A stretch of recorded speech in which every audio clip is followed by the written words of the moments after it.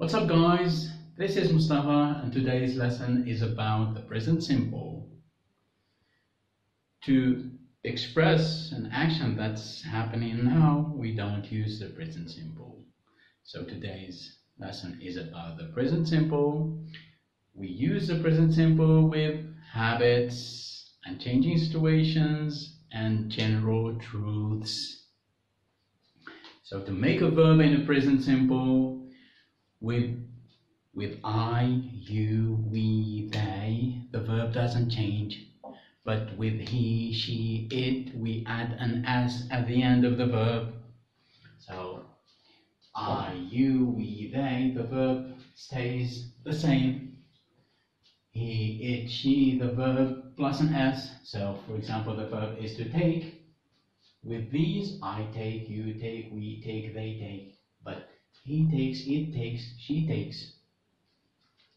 So, to describe a habit, for example, I smoke, he smokes.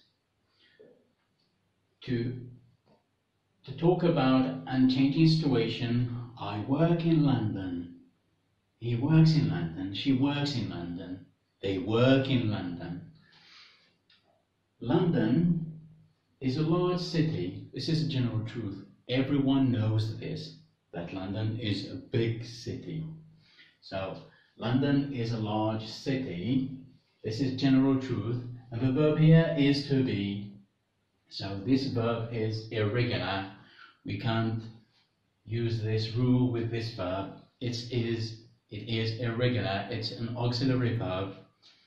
So, we use the present simple also to give instructions or directions.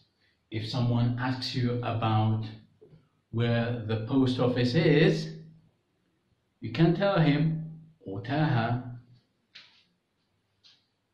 you walk for 200 meters, then you turn left.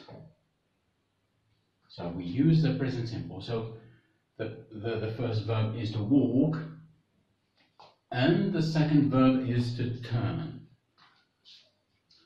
To express fixed arrangements in the present or the future, for example, appointments.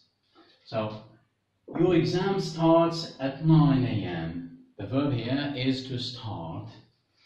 To express future time after some conjunctions like after, when, before, as soon as, until, etc. So, He will give it to you when you come next Saturday. So this action will happen in the future.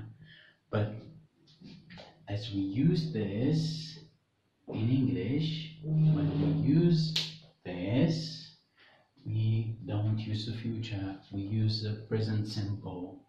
That's it.